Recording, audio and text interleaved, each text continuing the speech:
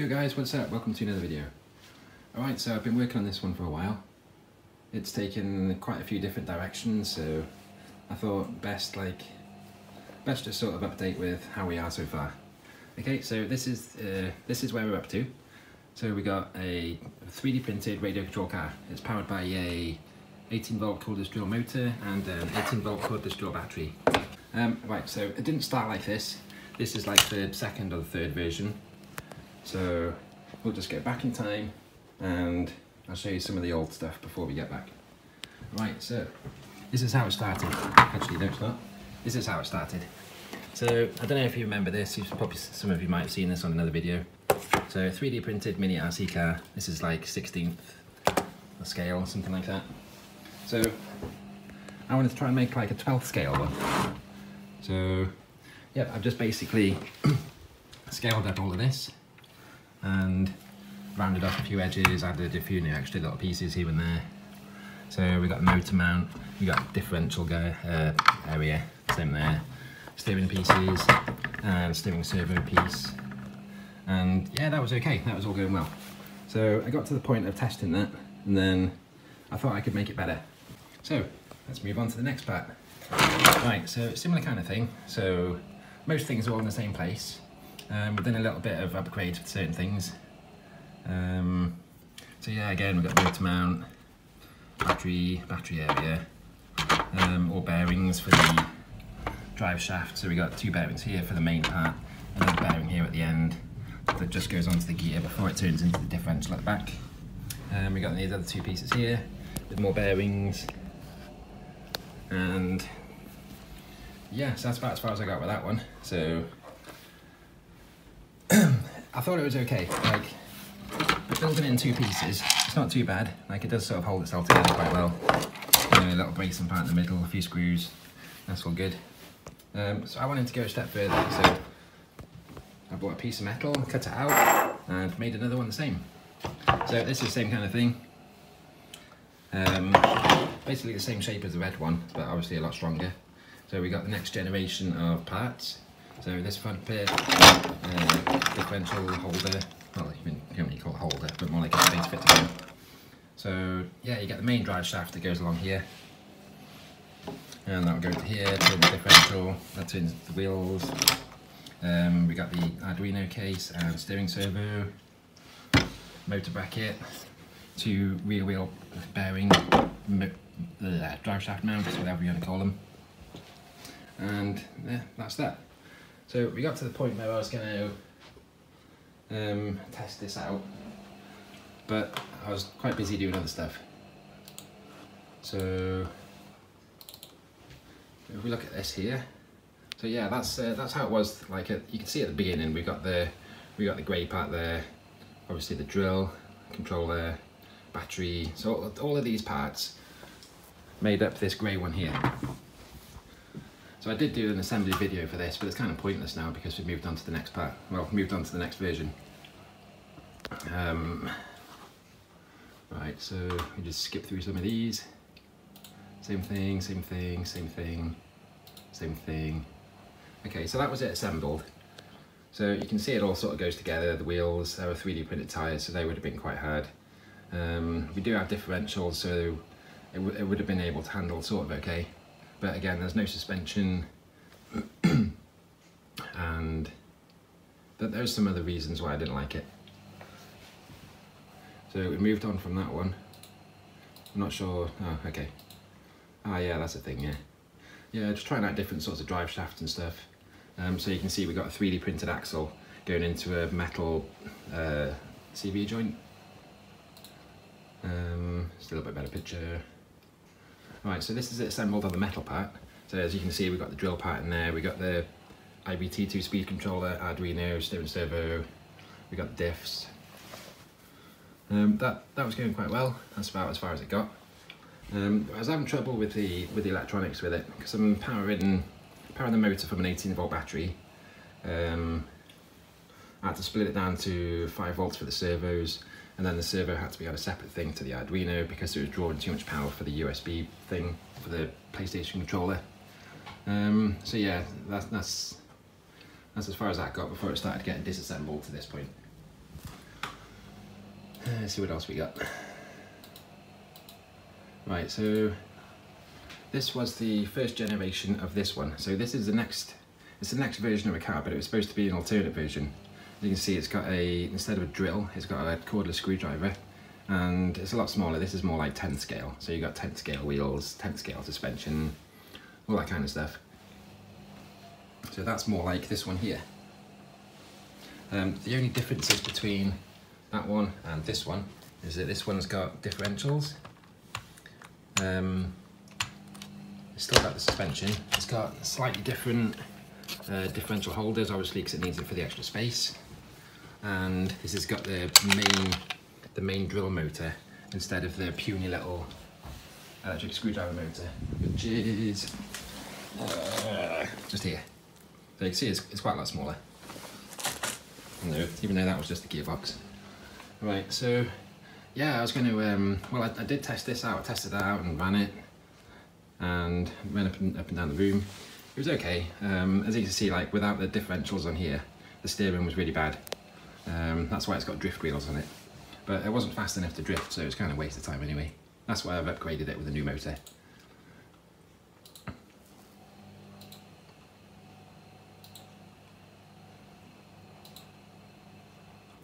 So yeah, I tried putting a little brushless motor inside it, just to the end of the gearbox.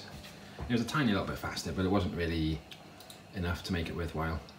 So that's with the diffs. How many photos we got of that?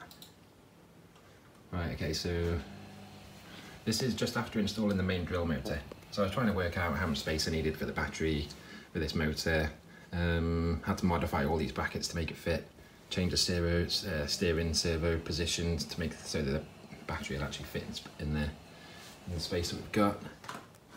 Yeah, just working with limited space and time. Alright, what's this? Okay, these are really old ones. These are like the original designs. Let's see if there's anything interesting here. Let's come back to that. Oh yeah. Okay, so this is the drill. Is a Energizer 18 volt cordless drill. So I presume they're all mostly about the same. So there you go, this was the original concept kind of thing for the design for how it was going to look. So when it was all in the grey, you know, they wouldn't have been too far off from that. So yeah, right, just going back to the original plan for this. This was only supposed to be like a 3-week project to do over Christmas, and well, you can see now.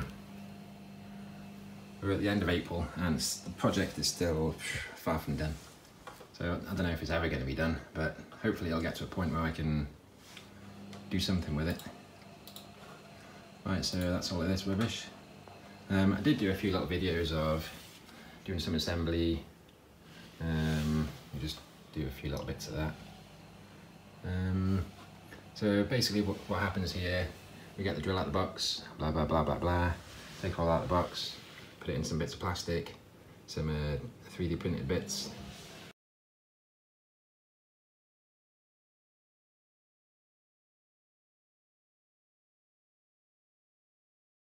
Yeah, so all these little video clips, these are all for the old version, and just all the build up to that really. So I documented pretty well up to this point, and then after this it was just, I don't know, I wasn't planning on doing a video after this point, so there isn't really a lot of footage from it. Right, so anyway, apart from that now, let's talk to where we are today. Right, so as I said, cordless drill. So we got drive gear here, coming off the motor. So that's supported on this side as well. You can see the little bearing in there.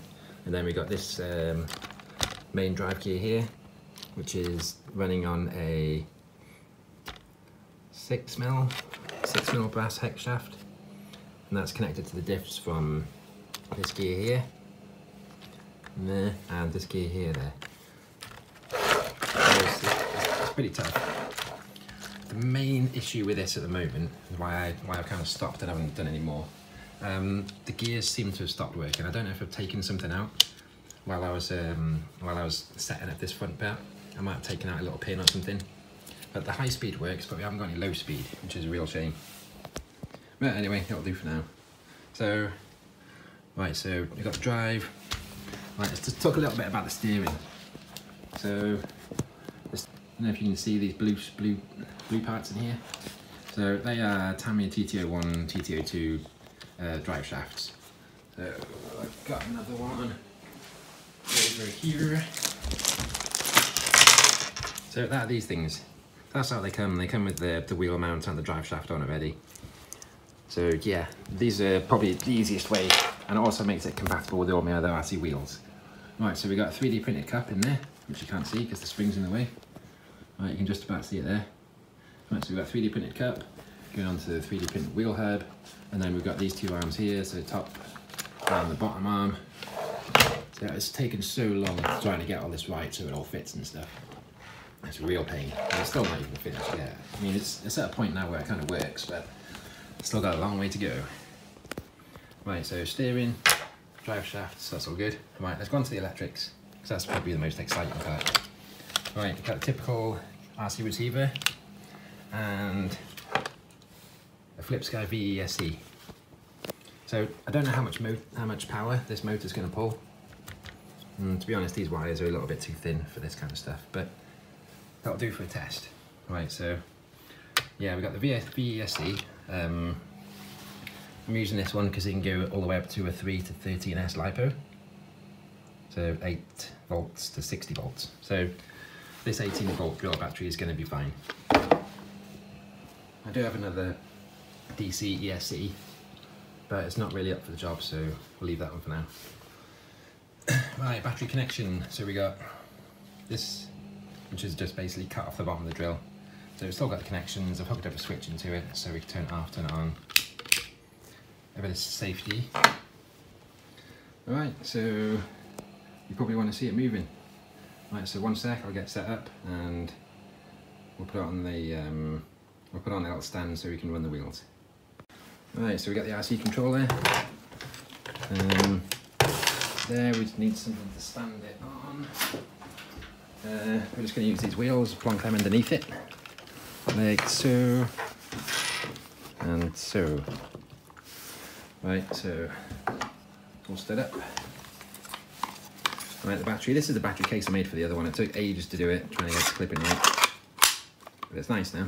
So this is going to be, well, actually no, there's not going to be this. It's just going to sit into that little tray on the other side. But because we're just doing this, I'm just going to put it on the desk. It's just going to sit there flat.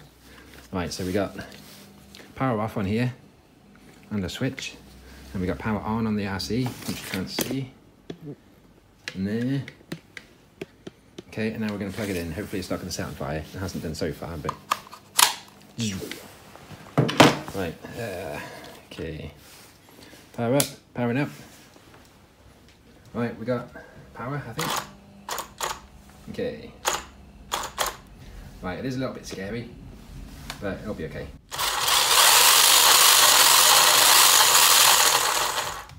Right, so you see it's got plenty of juice. The only thing is, the stuff's a little bit wobbly, you know, because it's 3D printed, it's hard to get it accurate. And, you know, if it is accurate, it's going to wear down pretty fast. Right, so at least you can see it's it's almost at a point where I can drive it around. It's not quite there yet. I was hoping to get to that bit in the video.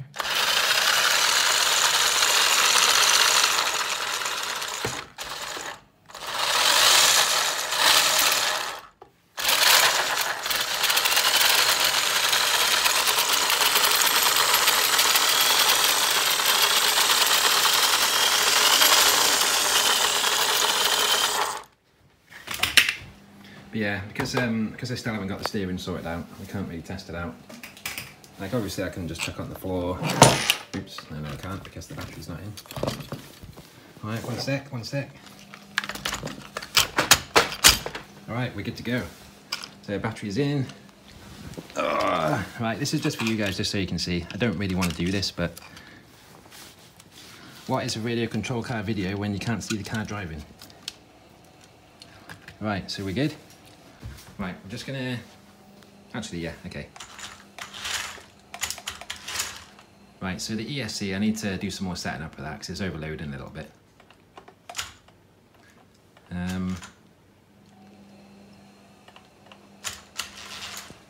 Originally when I made this, it was really funny. I tested it out and some